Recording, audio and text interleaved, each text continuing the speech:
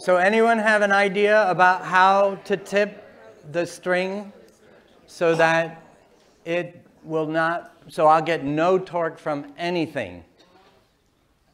Yeah?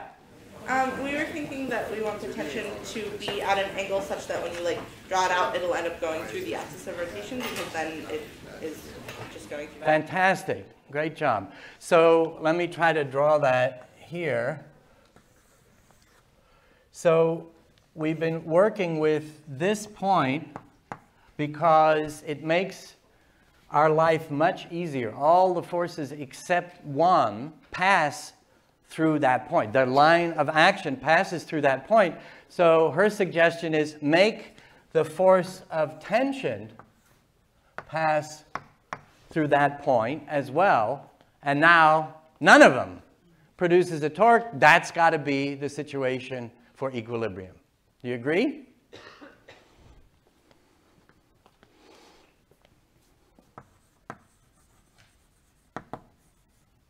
Equilibrium. Excellent. Okay, so what we're going to develop today is the way of figuring out not just which way it will go, but how fast. But any questions? Yeah, Ruth. When the yo-yo rolls that way, then do you read that in your friction is going back? So, Ruth wants to know, well, wait a second. If I were to pull on the yo-yo this way, which way is it going to go? And so, which way is friction?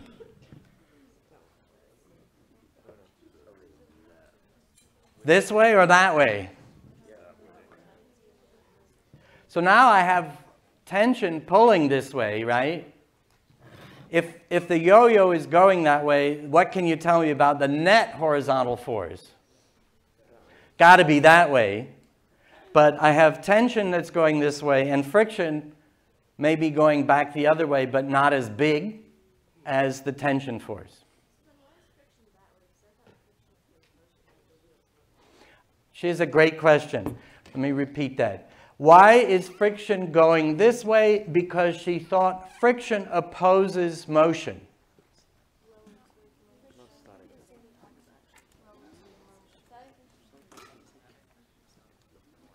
Static friction what?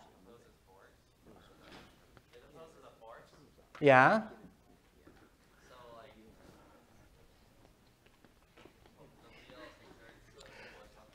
So let's now take away, let's put it on ice, right? Let's just put it on a frictionless surface and ask what, I can't do that for you here, but what would happen in that case?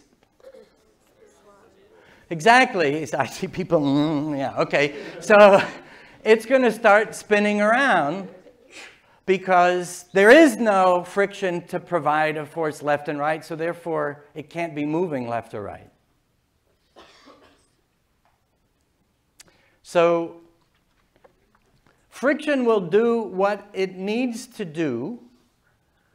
Static friction will attempt to make it so that this surface, the surface of the yo-yo, does not slide with respect to the table. Right? Now, if put it on ice and pull straight up, what direction will this part of the yo-yo want to move in? It's going to want to turn around this way. So it's going to try to move to the right. So friction is going to apply itself to try to prevent the relative motion of one surface with respect to the other. So I think in that case, the force of friction on the yo-yo has to be opposed to the direction that the yo-yo would move on its own without that friction. Yeah, Marcy. It's not coincidence that the equilibrium is going right past the center, is it? I missed that. What about the equilibrium past the center? That is going right, like basically tangent to this.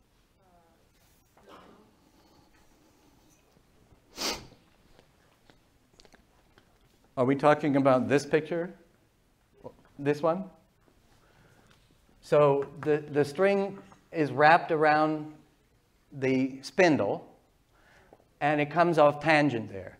And I'm just, maybe I should dot this. So this is just the line of action of the string force.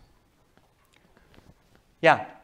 But it's acting on a different radius when you bring it all the way to the bottom of that line that you drew. Different radius with respect to what?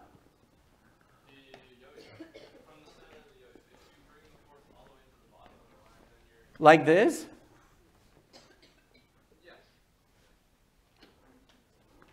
So if you have that force act on that radius instead, that would be... So I mean, the way that the string works, if it's wrapped around a round spindle, is that it's going to have to come off tangent to that spindle, and so it's always going to be operating at the same radius with respect to the center, not necessarily, of course, with respect to the point of contact, if that's the point that we choose to analyze.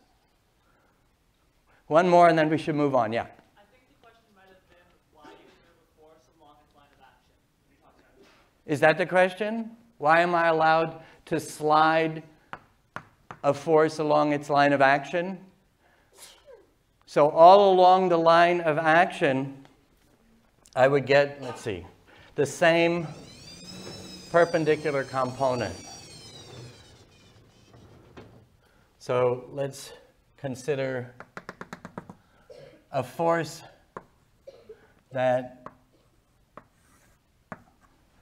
is applied this way.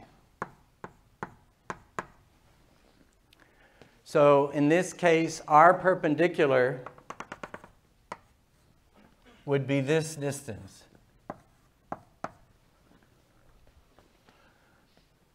Agreed? And it doesn't matter where I move the force along this line, it's still going to be our perpendicular. If you like, I have to take the angle theta between the radial vector and the force vector, and I calculate the torque by RF times the sine of that angle. But no matter where I put the force,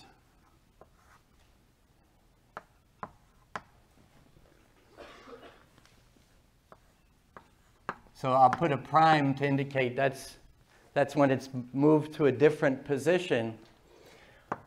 I have r times the sine of the angle, so this radial distance times the sine, well, that gives me the opposite length, and that's the same no matter where I move the point along that line. Do you agree?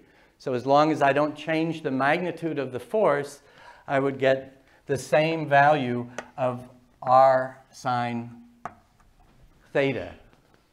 And so therefore the same torque. That's what justifies allowing me to move the point of application anywhere along the line. Very useful. Okay.